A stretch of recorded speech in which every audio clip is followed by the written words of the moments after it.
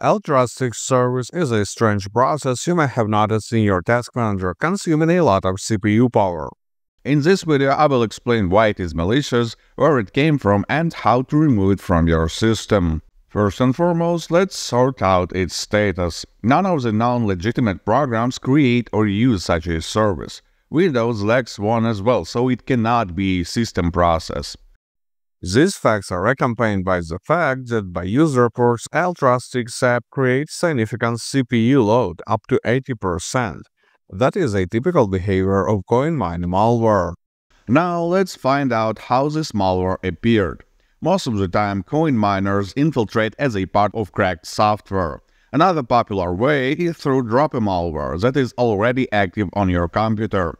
Droppers are stealthy malware that function with only one purpose: malware delivery.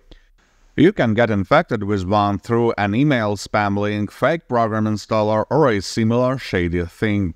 If you have recently interacted with a thing like what I've shown or mentioned on the video, be sure that the malware did not appear out of nowhere.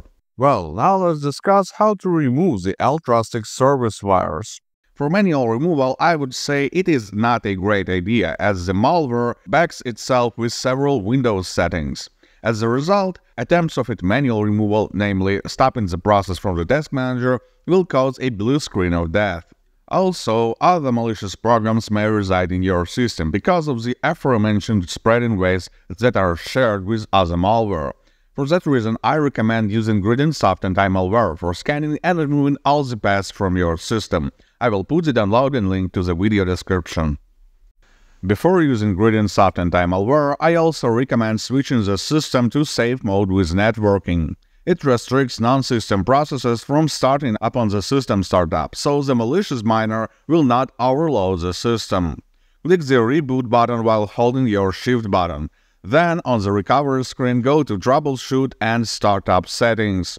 On the next screen, press the 5 button to load into the safe mode with networking. With that being said and done, let's start the scan.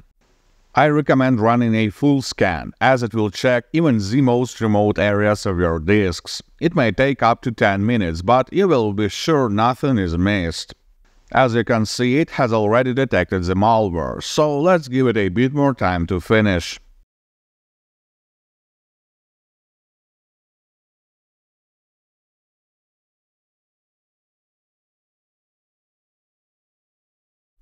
Well, now the scan is over. Click the Clean Now button to wipe all the detected elements all at once. This may also take some time when there are a lot of detections.